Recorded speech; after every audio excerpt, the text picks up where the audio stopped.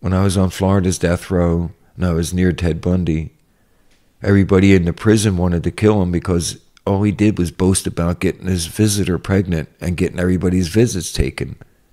Nobody wanted to be his friend. Like, they were going to seriously tear his head off if they could. Did you ever speak to him?